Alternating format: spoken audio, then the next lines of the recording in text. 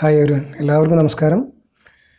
Standard കോസ്റ്റിങ്ങിൻ്റെ പുതിയൊരു വീഡിയോയിലേക്ക് സ്വാഗതം. നമ്മൾ കഴിഞ്ഞ വീഡിയോ ചെയ്തപ്പോൾ സ്റ്റാൻഡേർഡ് കോസ്റ്റിങ്ങിൻ്റെ അവസാനത്തെ ഭാഗം എന്ന് പറഞ്ഞിട്ടായിരുന്നു അപ്ലോഡ് ചെയ്തിരുന്നത്. പക്ഷേ ഒരു പ്രധാനപ്പെട്ട ഒരു ഭാഗം കൂടി അതിലുണ്ട്. അത് ശ്രദ്ധയിൽപ്പെട്ടതുകൊണ്ടാണ് നമ്മൾ ഈ ഒരു വീഡിയോ വരുന്നത്. കൺട്രോൾ ആൻഡ് എഫിഷ്യൻസി റേഷ്യോസ് എന്ന് പറയുന്നൊരു ഭാഗം. അപ്പോൾ സ്റ്റാൻഡേർഡ് കോസ്റ്റിങ്ങിൽ ടോട്ടൽ വേരിയൻസ് നമ്മൾ രണ്ടായിട്ടായിരുന്നു ഡിവൈഡ് ചെയ്തിരുന്നത്. കോസ്റ്റ് വേരിയൻസും അതുപോലെ തന്നെ സെയിൽസ് വേരിയൻസും. അപ്പോൾ അത് ജസ്റ്റ് ഒന്ന് പറഞ്ഞു പോകണ്ടോ ആ ഓർഡർ. കോസ്റ്റ് വേരിയൻസിൽ പ്രധാനമായിട്ടും മെറ്റീരിയൽ വേരിയൻസും ലേബർ വേരിയൻസും ഓവർഹെഡ് വേരിയൻസും ആയിരുന്നു. ഈ മെറ്റീരിയൽ വേരിയൻസിൽ തന്നെ എന്താണ് material cost variance, material price variance, material usage variance, material mix variance, material sub usage variance, material yield variance. ഞാൻ ഫസ്റ്റ് ലെറ്റർ മാത്രമേ കൊടുത്തിട്ടുള്ളൂ കേട്ടോ. ദെൻ അതുപോലെ തന്നെ labour വേരിയൻസിൽ labour cost variance, labour rate variance, labour efficiency variance, പിന്നെ ideal ടൈമും labour mix വേരിയൻസും. Okay. Overhead വേരിയൻസിൽ അതിനെ വീണ്ടും നമ്മൾ രണ്ടായിട്ട് ഡിവൈഡ് ചെയ്തിരുന്നു. ഒന്ന് വേരിയബിൾ ഓവർഹെഡ് വേരിയൻസും അതുപോലെ ഫിക്സഡ് ഓവർഹെഡ് വേരിയൻസും. ഈ വേരിയബിൾ ഓവർഹെഡ് വേരിയൻസിൽ തന്നെ നമ്മൾ 2-3 കാര്യങ്ങൾ പഠിച്ചിട്ടുണ്ടായിരുന്നു. Variable overhead cost വേരിയൻസും, variable overhead efficiency വേരിയൻസും, variable overhead expenditure വേരിയൻസും. അതുപോലെ തന്നെ ഫിക്സഡ് ഓവർ വേരിയൻസിൽ 5-6 കാര്യം പഠിച്ചിട്ടുണ്ടായിരുന്നു.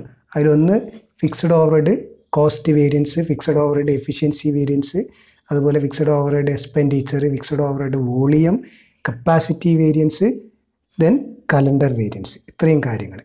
അതുപോലെ രണ്ടാമത്തെ ഭാഗം സെയിൽസ് വേരിയൻസിൻ്റെ അടിച്ചുണ്ട്. സെയിൽസ് അല്ലേ? അപ്പോൾ ഇതിൽ നമ്മൾ പ്രധാനമായിട്ടും രണ്ടായിട്ട് ഡിവൈഡ് ചെയ്യുന്നു.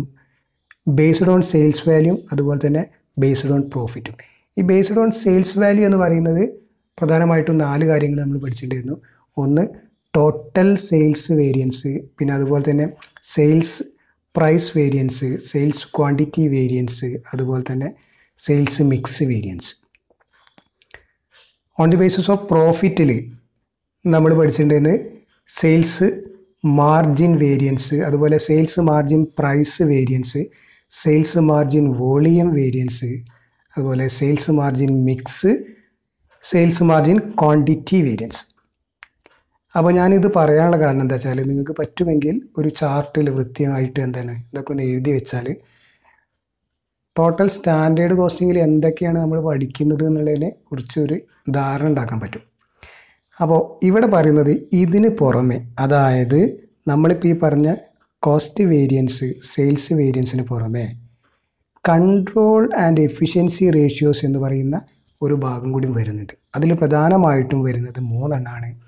Activity ratio, efficiency ratio, capacity ratio. അപ്പോൾ ഇതിനെക്കുറിച്ചാണ് നമ്മൾ ഇന്നത്തെ വീഡിയോ. ഓക്കെ. ദെൻ എന്താണ് ഇനി കൺട്രോൾ ആൻഡ് എഫിഷ്യൻസി റേഷ്യോ എന്ന് പറഞ്ഞാൽ? ഇപ്പോൾ നമ്മൾ നേരത്തെ പഠിച്ച കാര്യങ്ങളൊക്കെ ഉണ്ടല്ലോ, കോസ്റ്റ് വേരിയൻസ്, സെയിൽസ് വേരിയൻസ് ഒക്കെ ഉണ്ടല്ലോ.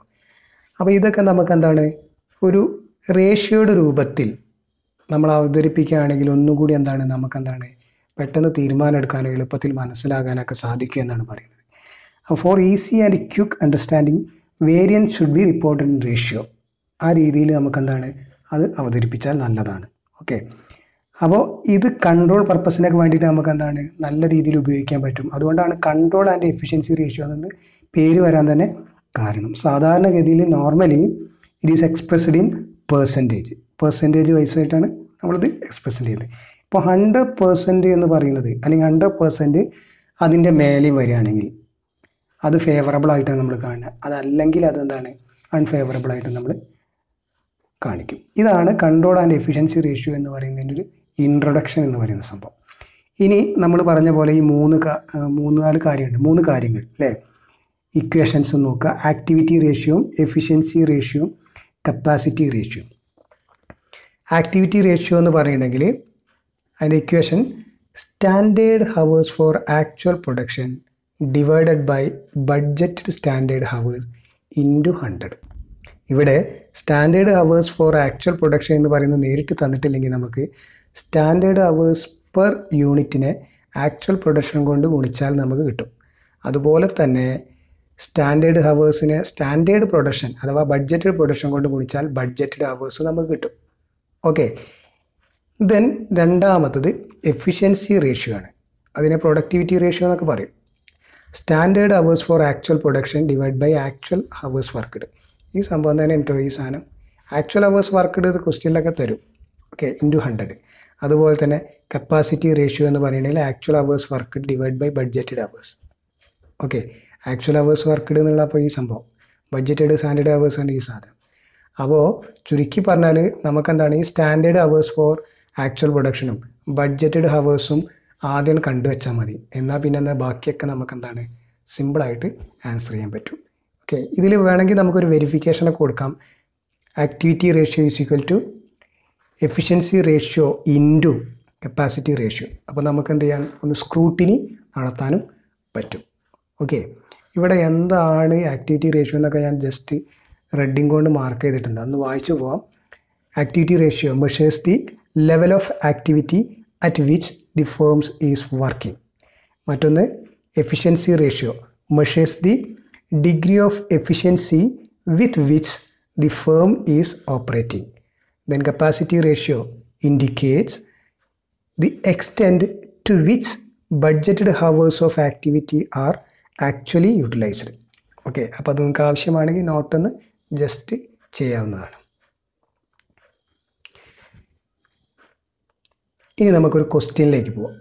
Okay, budgeted production 90 units, standard hours per unit 10, actual production 80 units, അതുപോലെ തന്നെ actual hours worked 2000 hours. Okay, ഇത്രയും കാര്യങ്ങൾ തന്നിട്ടുണ്ട്. അതിൽ നീ പറഞ്ഞ കാര്യങ്ങളൊക്കെ നമുക്ക് 3 റേഷ്യോസ് നമ്മളെന്താണ് കണ്ടുപിടിക്കണം. ഓക്കെ, അപ്പോൾ ആദ്യം നമ്മൾ പറഞ്ഞല്ലോ ഈ 2 കാര്യങ്ങൾ ആദ്യം എന്ത് ചെയ്തത് കണ്ടുപിടിച്ചാൽ മതി. Standard hours four actual production. നമ്മൾ ആൻസർ സ്റ്റാർട്ട് ചെയ്യാം കേട്ടോ. ഇതാണ് നമ്മുടെ ക്വസ്റ്റ്യൻ. അപ്പോൾ standard hours four actual production എന്ന് പറയുമ്പോൾ നമ്മൾ പറഞ്ഞു സ്റ്റാൻഡേർഡ് ഹവേഴ്സ് പെർ യൂണിറ്റ്. ഇവിടെ ഹവേഴ്സ് മാത്രമല്ല പെർ യൂണിറ്റ് കൂടി ഉണ്ട് കേട്ടോ, അതും കൂടി കൂട്ടണം. ഇൻറ്റു ആക്ച്വൽ പ്രൊഡക്ഷൻ ആണ്. അപ്പോൾ സ്റ്റാൻഡേർഡ് ഹവേഴ്സ് പെർ യൂണിറ്റ് ഇതാണ് ഈ 10, അതാണിത്. ആക്ച്വൽ പ്രൊഡക്ഷൻ നമുക്കറിയാം. ആക്ച്വൽ പ്രൊഡക്ഷൻ എന്ന് പറയുന്നത് എത്രയാണ് 80 ആണ് അല്ലേ, 80. ഓക്കെ, അപ്പോൾ അത് ഗുണിച്ചാൽ 800 ഹവേഴ്സ്. ഇതാണ് standard hours four actual production. Actual production വേണ്ടിയിട്ടുള്ള സ്റ്റാൻഡേർഡ് ഹവേഴ്സ് 800 ഹവേഴ്സ്. ഇത് നമുക്ക് എപ്പോഴും ആവശ്യമാണ്, അത് നോട്ട് ചെയ്യാം. Then budget hours. Budgeted hours ഇതേപോലെ തന്നെയാണ് ഇക്വേഷൻ.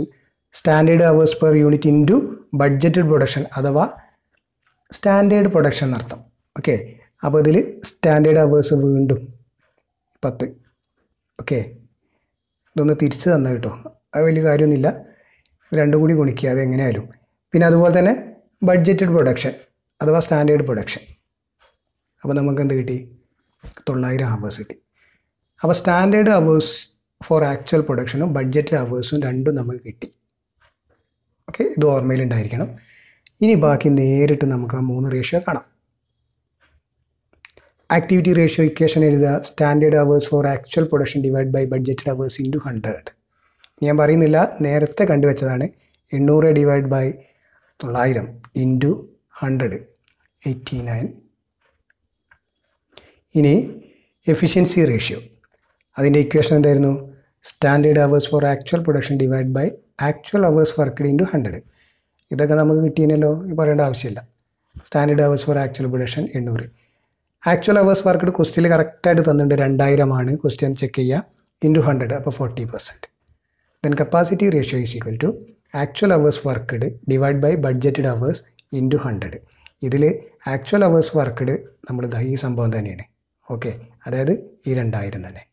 ദെൻ ബഡ്ജറ്റ് ഹവേഴ്സ് നമ്മൾ കണ്ടുവച്ചിട്ടുണ്ട് 900 ആണ്. ഇൻറ്റു 100, അപ്പോൾ 222% അല്ലേ. അപ്പോൾ നമുക്ക് വേണമെങ്കിൽ ഇതൊന്ന് ചെക്ക് ചെയ്യാം. എങ്ങനെ ചെക്ക് ചെയ്യാം? ഇതാ, അപ്പോൾ നമുക്ക് 3 കാര്യങ്ങൾ കിട്ടിയിട്ടുണ്ട്. ആക്ടിവിറ്റി റേഷ്യോ 89% അല്ലേ, അതുപോലെ തന്നെ എഫിഷ്യൻസി റേഷ്യോ എന്ന് പറയുന്നത് 40%, കപ്പാസിറ്റി റേഷ്യോ 222%. നമ്മളെ വെരിഫിക്കേഷൻ എന്ത് ചെയ്യുന്നു? Activity ratio is equal to efficiency റേഷ്യോൻ്റെ capacity ratio എന്ന്. അതായത് 89% എന്ന് പറയുന്നത് എന്തിൻ്റെ ആയിരിക്കും?